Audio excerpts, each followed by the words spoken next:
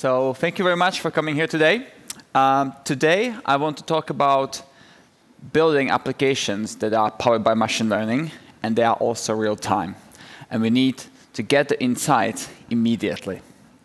And I'm going to demonstrate that on a practical use case, which I'm going to code live with you here to have more fun. I'm Tomáš Neubauer. I'm CTO and co-founder of Quix.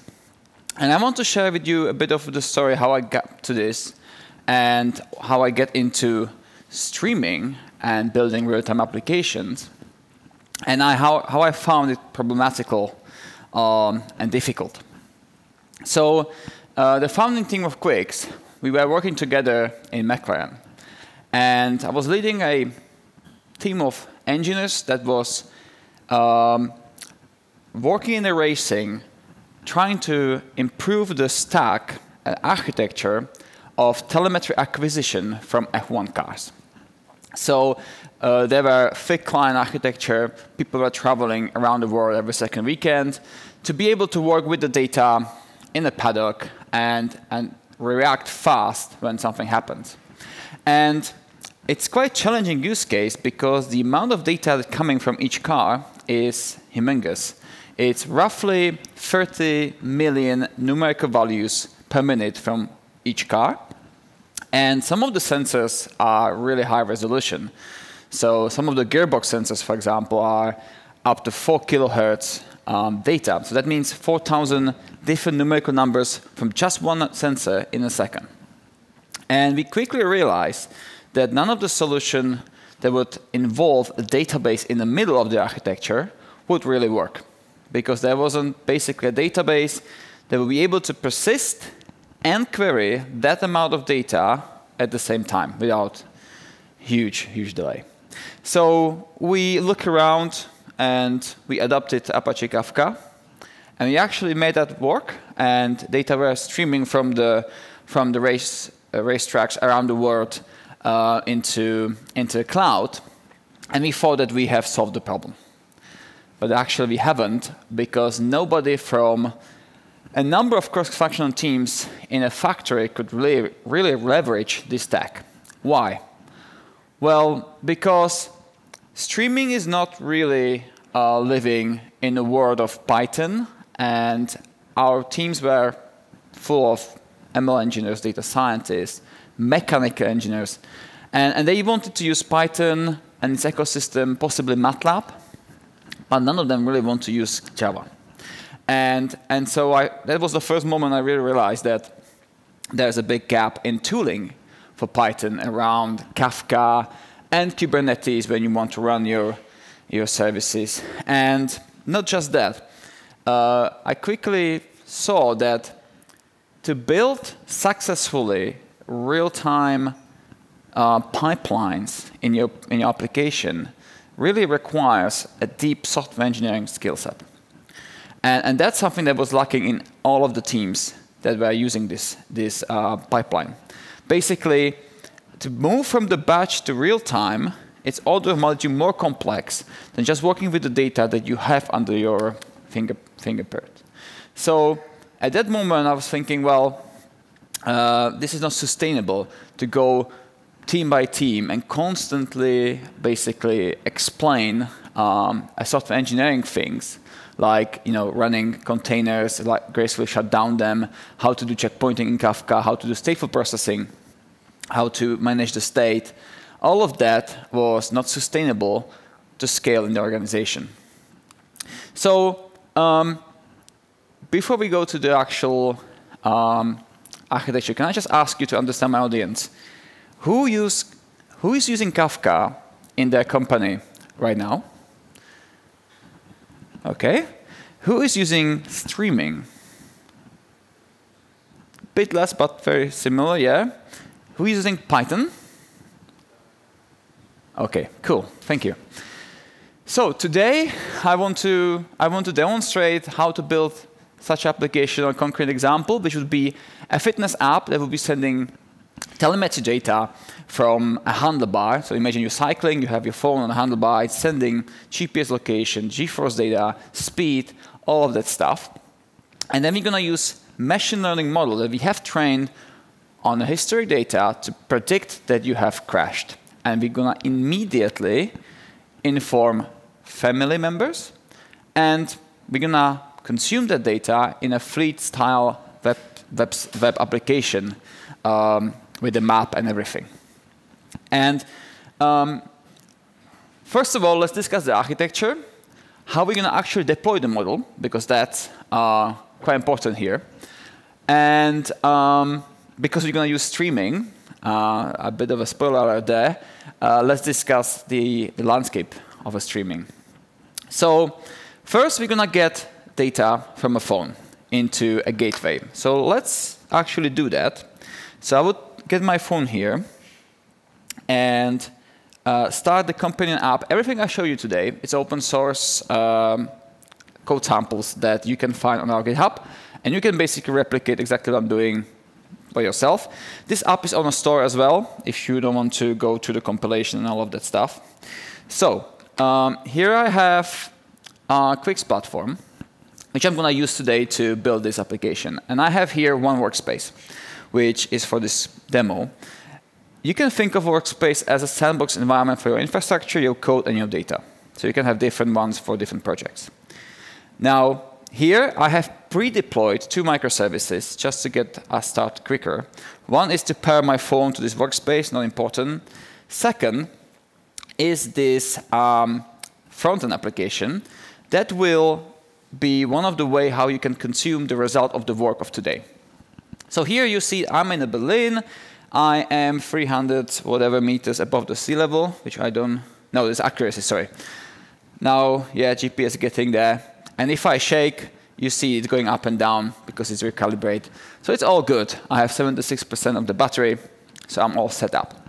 Now, what I want to achieve here today is if I shake with this model, phone, I'm not going to crash here. So if I shake with this phone, I want to get alert based on the previous shaking that I'm doing that, and I want to get it immediately, not in 5 minutes or 1 hour. So how are we going to do that today? Well, first, we need to get the data into our pipeline. And because Kafka is not really well designed to connect to end devices, we need to first put some middleware, some gateway service between the Kafka and possibly 1,000 devices out there. So I'm going to create a new entry point here, and I'm going to call it WebSocket Service. And this will go to phone data topic. And don't do that. Don't connect directly to Kafka. It's not going to scale. Kafka is more of a one-to-one or one-to-little consumer. The technology is not 1 to million end devices. Second problem is that you want a protocol that is able to handle poor conditions of your network, for example. So here, now we can see that I'm getting actually messages from my phone, and that's great. I can also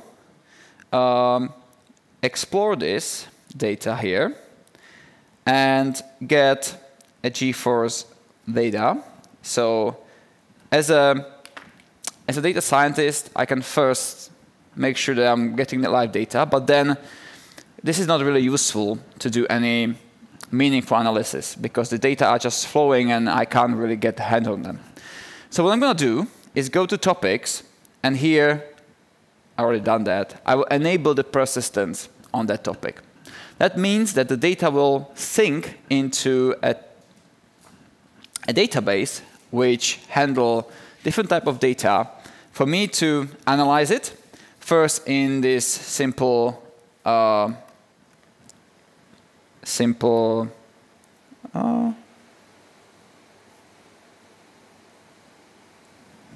something happened with my...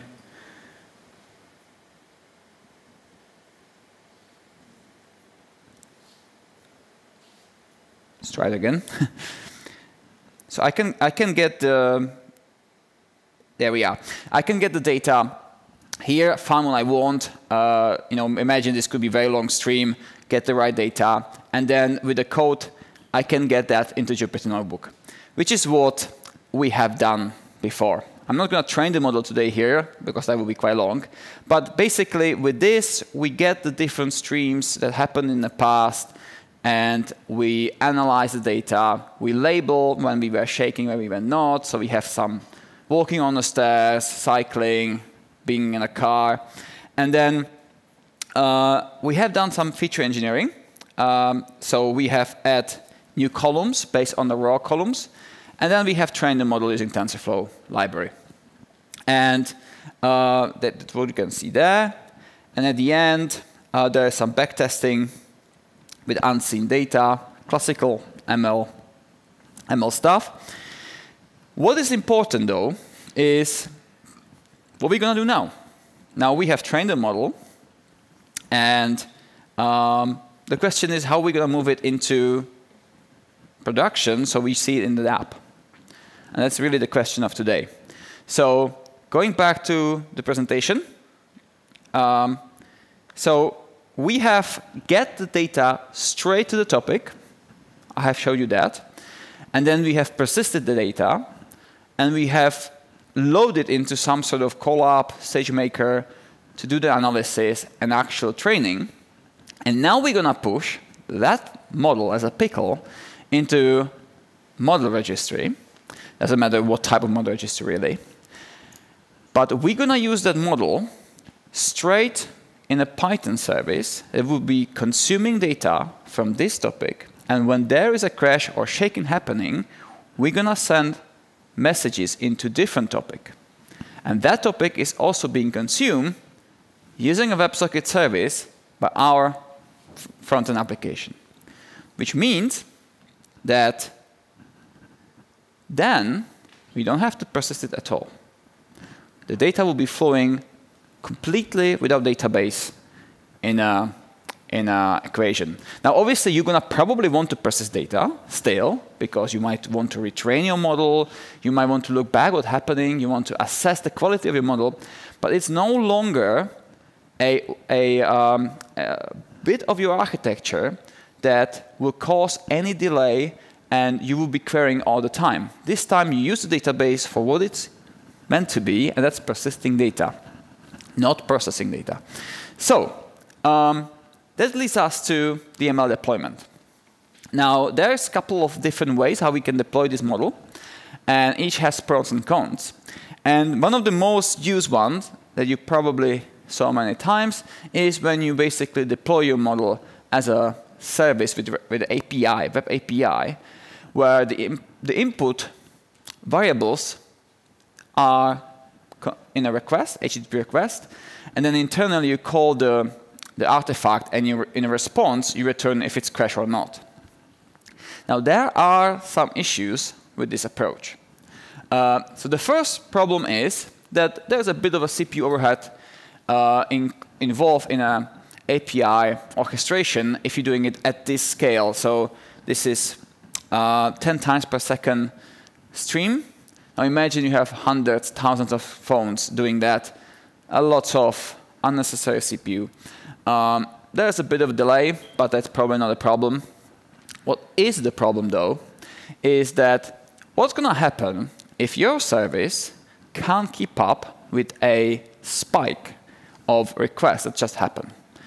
Even though if you deploy this into some autoscale engine, autoscale doesn't work in a split of a second. So what's going to happen is that this service will take longer and longer to respond, up to the moment when that is longer than the client timeout, and it's gone. You have disruption in your service, you're losing the request, and, well, that could be someone's crash, or that could be a fraudulent transaction in a bank, and that's not great. You can obviously scale this, but you don't know what's going to happen 5 minutes from now. So the solution for that, and that's what I want to show you today, is stream processing approach to deploying ML model. So we're going to use pub and sub service that will process data with the model directly on top of Kafka. And when you're creating a stream processing application, you basically have two major directions that you can go with, architecture decisions. The first one is using Kafka client libraries in any language you want, and do it by yourself. And the second option is to use a big stream processing frameworks like Fling, Spark Streaming, or Dataflow with Apache Beam. Now, there's not a silver bullet, of course, and let's just walk us through the pros and cons. So the first one is very elegant, lightweight solution. You can use any language almost that you can think of, and you don't bring any dependency to your project and to your code, a part of this small library, whether that's Python, Java, .NET. And it's actually worked quite well for one message at a time processing or stateless processing, when you just look at the message by message and you don't care about the context between the messages. And you can quite nicely deploy it to with your service to existing orchestration like Kubernetes. The problem is where you start to look at stateful processing, when you actually care about the different messages coming to the pipe. And you might want to do a rolling window of 5 minutes, or you just want to look at the 5 previous transactions of that person in a bank.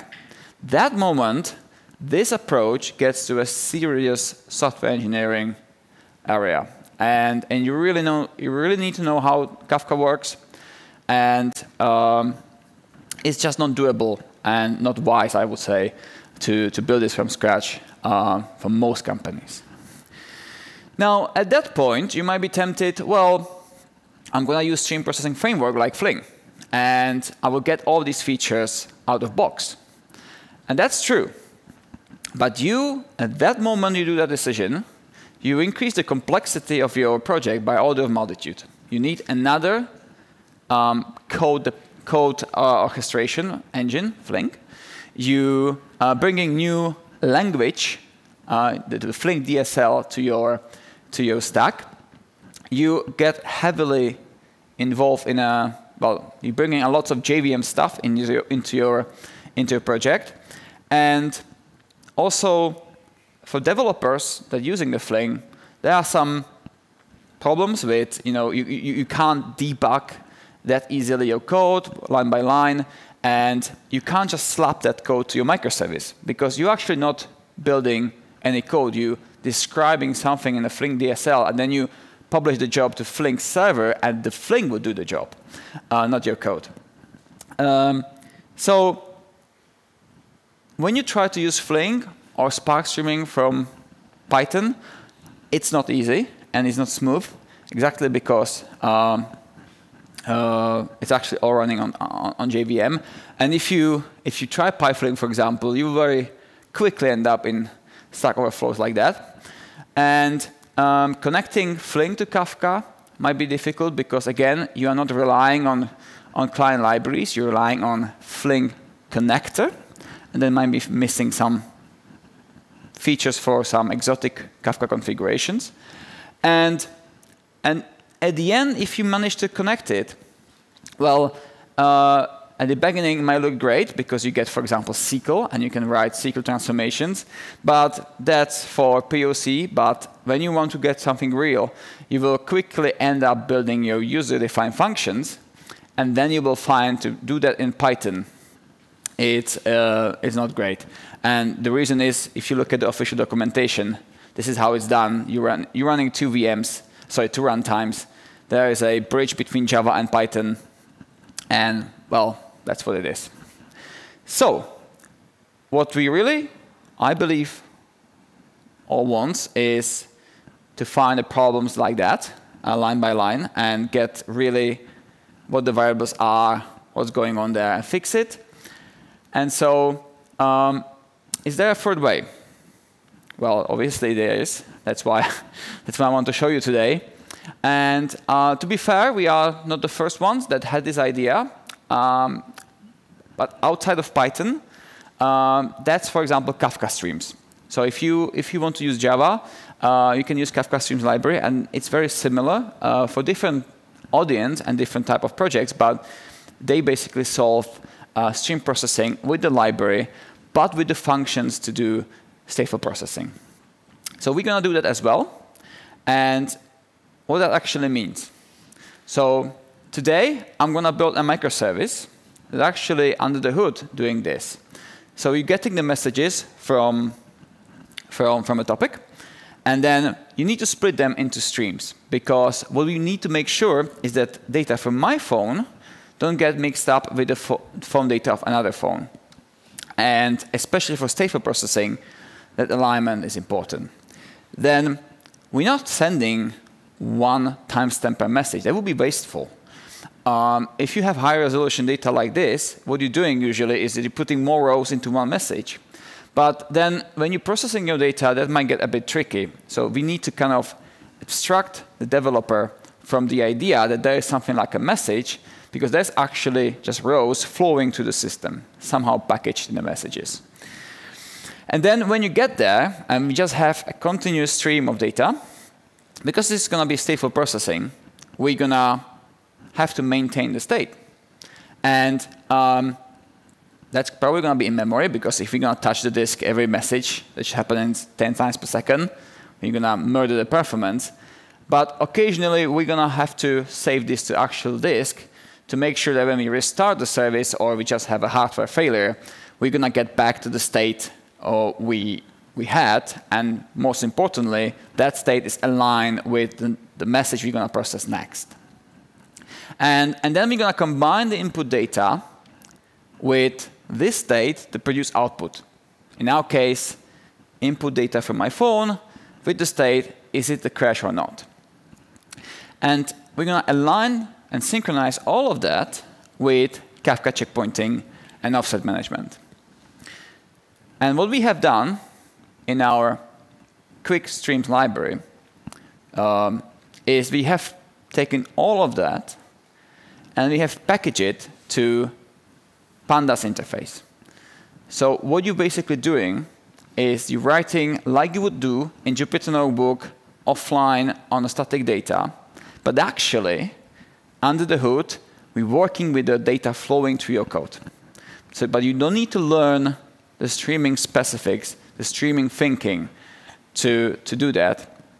And you're just using a traditional, well-known code that you have used before. And we take care of the state management, checkpointing, serialization, etc. So, how it's going to work, and how this actually going to make resilient and production-grade pipeline. Well, we're going to combine Kafka, Python, and Kubernetes all working together and using features of each technology to do that. And we're going to build a microservice that will take the input, call the model inside in memory, and publish the results to output topic. We're going to scale the consumer group to multiple replicas and use Kafka checkpointing and consumer group system together with Kubernetes stateful set concept to build this in a horizontally scalable fashion with the resiliency of a Kafka lock inside. So what that means is that the topic partitions will redistribute to different replicas, and where we're going to have a copy of our model. And if we have a hardware failure on the compute side in our Kubernetes, whether that's a bug in your code or possibly your node getting murdered, then the others will take the load, and you can have a standby instances. And equally, if we have the problem in a Kafka broker, well, we just set the replica to 2 or 3, and the new leader will be elected, and the streaming is ensured. So let's do it. Let's build that up now. So I have some time. So first, I'm going to go to pipeline, and I'm going to create a new node here. So you see the data is flowing in. So I'm going to create a new transformation. And here I have Quick's monorepository with code samples and connectors, all open source. So you can either use code samples as a starter, Or if you, for example, syncing data to database or connecting to something else, there are also ready-made connectors that you can either use as they are or just fork them to your workspace and change a couple lines of code to suit your particular use case. So I'm going to use start to transformation. This is like a microservice recipe. They're going to have everything you need to start working. So it has a Docker file to build into Docker container. It has a Helm chart. It has all environment variables set up to connect to your infrastructure, whatever that is. And that's obviously held in workspace settings. So basically what you do here is you just give it a name, where you want to get data in, and when you want to get out, and you save it as a project, and it will create a new Git repository with everything here. So now what you can do is, hopefully you can read that. What you can do is clone it using the Git and use your PyCharm, Visual Studio Code, do the debugging as you want. Or if you don't want to, you can also use this web IDE, which right now just spin up a pod in Kubernetes for me with all the dependencies I need.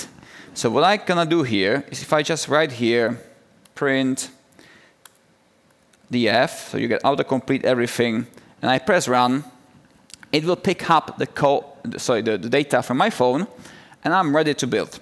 So there you are. You see, timestamps, everything. I can work with this data now.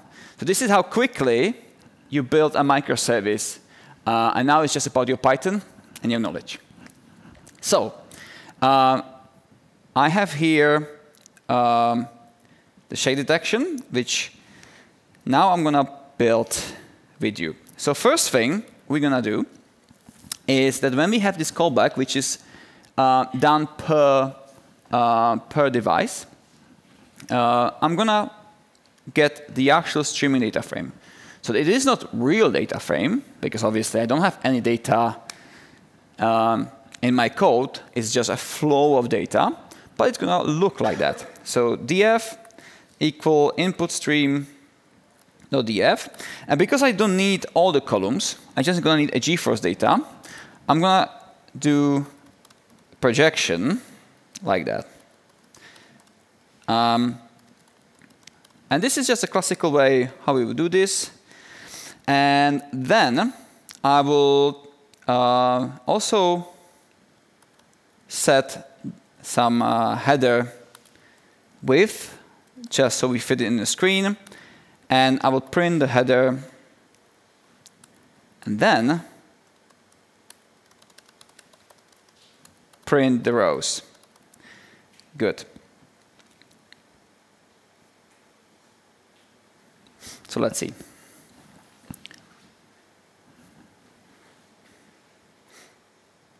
Amazing. Now I'm going to make it a bit smaller so we can see. So now, what you see now is timestamp and 3 columns, sometimes nones. We're going to get rid of them, don't worry. So now if I shake, you see that one of the columns going up. So we have data in my code, and we have this frame being populated with the data. So first thing we're going to do here is we're going to filter the columns we don't need. Again, with a traditional pandas way of doing things. And then our ML model, and I'm going a bit ahead of myself here because I'm going to start before the model, before the ML, just with the math. But we're using a feature called GeForce Total, which is a combined amount of forces applied to this phone regardless of the direction. So it doesn't matter how you put your phone on a handlebar, it will always be the same. And I have it here because we have obviously used that. So that's this one. And the beauty of this approach is that you can move the code from Jupyter Notebook to production without any dialects, without any different SQL dialects, like when you do KSQL with BigQuery, for example. When you have training SQL, very different engine than runtime SQL. And now I'm just going to paste it here. And then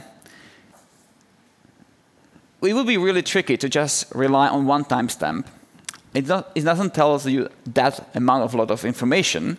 So what we're going to do is look at the rolling window of 10 seconds.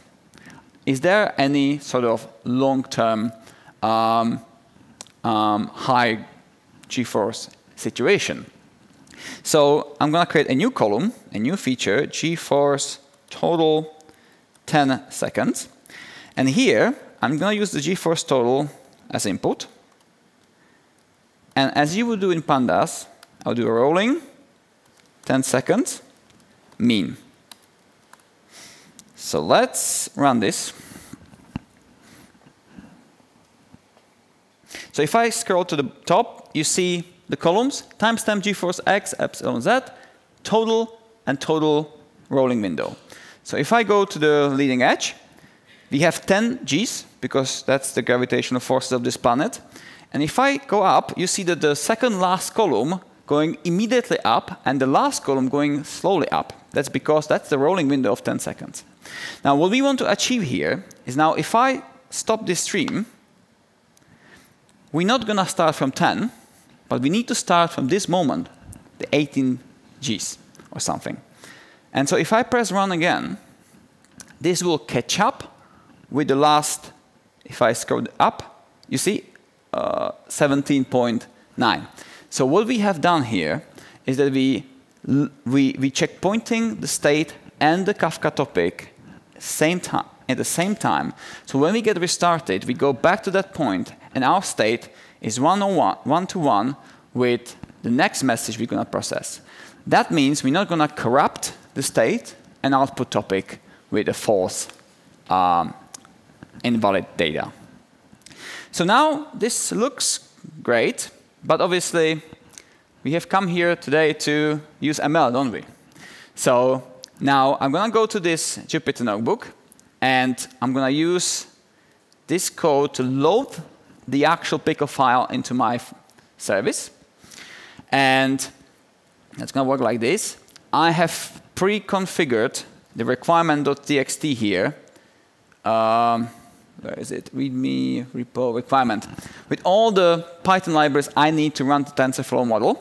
And you can put anything here, up to like OpenCV, computer vision libraries. You basically have the whole Python ecosystem in your disposal.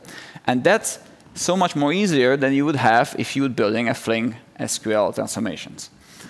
So now I have my model, and the only thing I need to do is here create yet another shaking column, and that's just going to be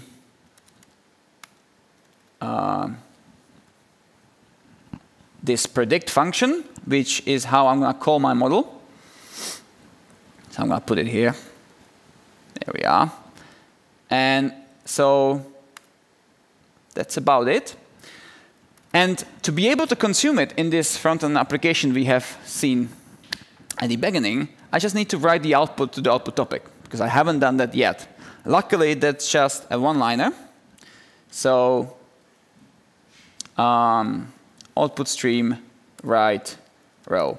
Now, what this does is basically output that message with the new columns we have introduced to different topic, which is called whatever fleet we selected when we are creating this service.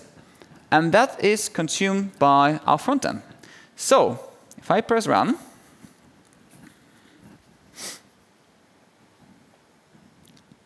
now you see that the last column is 0. That means there is no shaking involved. And now this is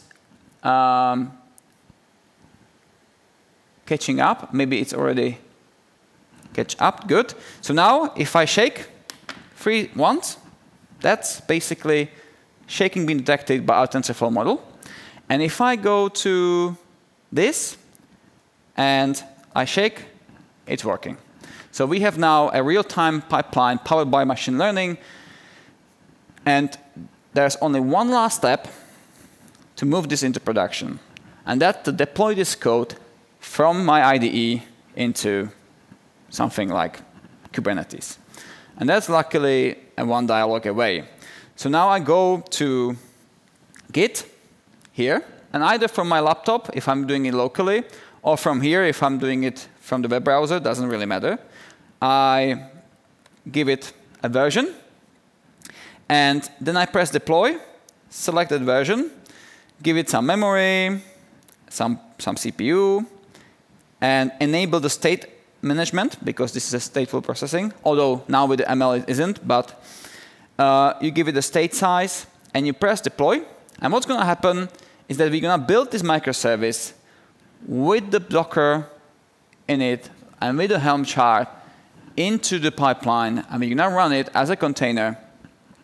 In a quick streams library, there's all these grateful shutdowns implemented. So when you're rolling new updates, when you're stopping and starting it, it's all behaving as it should. So you don't have to care of that. And you get logs, CPU monitoring, stream lineage, and you can preview, obviously, the results of your model together with the input data to assess its quality as well. And you can publish the KPIs real time as well, by the way. So I hope it made sense. And if you want, try it by yourself. With this QR code, you can use that open source code I showed you. Plus, you can use our platform as well. Just sign up, put your email, and you will get quite generous resources as well. And you can just follow this tutorial and build it for yourself. Thank you very much for coming here and listening to my talk. And if you have any questions, I'm here, or obviously after the talk. Thank you very much.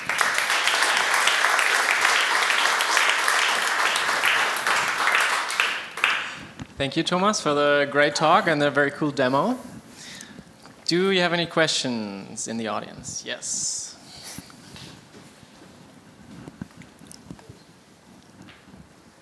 Hello. So I'm wondering, because there were models in the presentation, and as we all know, the larger the model, the more latency in the streaming. So are there any policies for that case? For latency? For model latency. Yeah, well, it really depends on your model. So this model is quite lightweight. So I think it's introducing like 40 milliseconds delay. But if your model going to introduce 10 seconds, nothing going to happen. It's just that the whole pipeline will be 10 seconds late. But because you have a lock, so basically the data are flowing from topic to the topic to the topic. If you have 10 jumps, it doesn't matter. You have 10 locks. And you also you bake the timestamp to the data. So you are aware at the end that you have some delay. That's, for example, why, I want to show you this here. If I go to topics, to phone data, and print it again, if I start it, there is a delay. You can observe there we are. So if I just put so this is the delay, 0.2 seconds. So you would just have 10 seconds if it's very heavy model. For more real time, you could also technically filter the resolution, predict at every 10th interpolation. Yes. Then it would be faster? Yes. So, for example, in computer vision, that's quite often the case. You can skip 10 frames and do analysis every 10 frames to reduce the CPU or GPU load. Yeah, that's quite nice if it works out of the box. Yeah. So here it's basically it's one line. It's one line. So you set the buffer, and you say I want buffer to give me a frame every second of worth of data, not every second in a clock of your computer, but 1 second of data. And then you can do some aggregation or just take the first row or last row, move it, put it to the model, and that's it. And then you're reducing the resources. Thanks.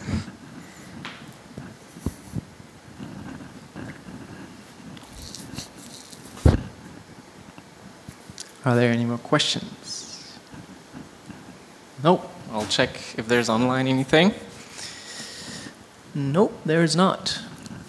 Well then, thank you very much for joining us and this great last talk today. And I hope to see you all tomorrow. Thank you very much.